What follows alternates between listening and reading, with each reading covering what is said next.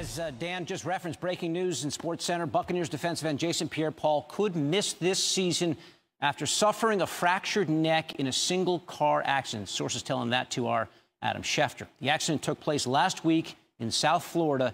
Sources said Pierre-Paul will visit neck specialists this week to gather more opinions on the injury. Let's bring in Adam now on the telephone. You hear fractured neck, Adam, and you forget football. You worry about him living his life. What more can you tell us about the extent of this neck injury?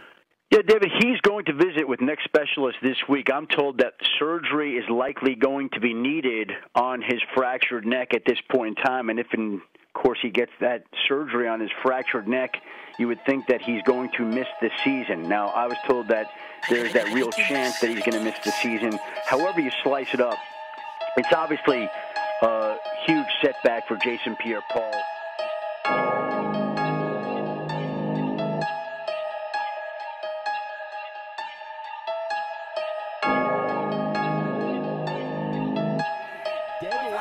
Against the pass. Pressure coming to the outside. What a snap jump, and Tannehill goes down. That pressure from Shaq Barrett into the backfield, and then Jason Pierre-Paul.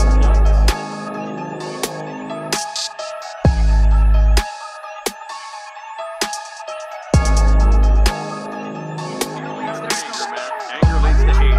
Hate leads to something. Dirtiest conversation in the history of Fox. Let's go to our Fox Studios, Los Angeles. Carissa Top. On first and goal, it's Carson, and he gets wrapped up with Pierre-Paul leading the way. Forward than the next closest player. Garrett.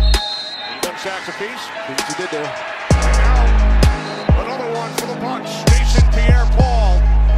And then Devin White. The Bucs have excelled on third down. From the 31 on first down, that pass was batted down. Guess who? JPP. And they hand it off. Surprise on first down. Take that, get enough. Get some running room. And making the most of it, and Fournette driving for first down yardage will be short by about a yard. And the back is open, and it's Hills, but he'll only get a couple of yards. Mesdames et messieurs, vous écoutez une production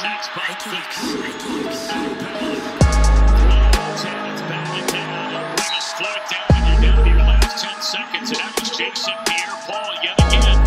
To be tipped, just pure effort alone by JPP.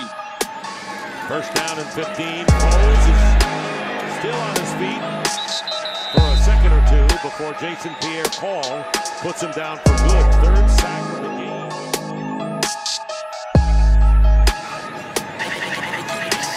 Minshew. His passes, when he starts to run, look really awkward, don't they? Yeah. Screen, and there goes Hill again. They're trying to get 4 or 5 guys out in the pattern. Fourth down and 5, and Ryan in trouble and goes down. That's the 6th sack of the game, and Jason Pierre-Paul, and a loose ball picked up and run in by Sue. Touchdown. So the sack by Jason Pierre-Paul and picked up by... He's taken down. First sack of the day. Jason Pierre-Paul bags him.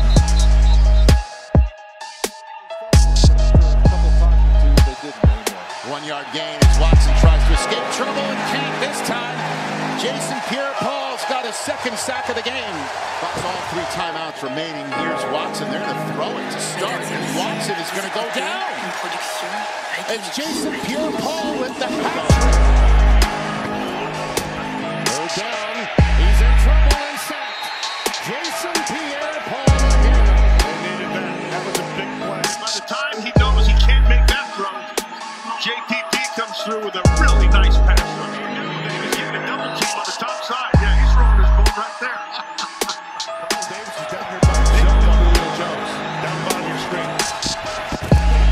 There it is. Yeah, pressure again. Incomplete. He wanted him. I think they're making a rule. There's a fumble. Picked up and returned by Devin White. He's going to go the distance for the touchdown. Sound the cannon. There you go. So, Tim, they'll let that thing go, and then they'll look at it. That's the safest thing to do.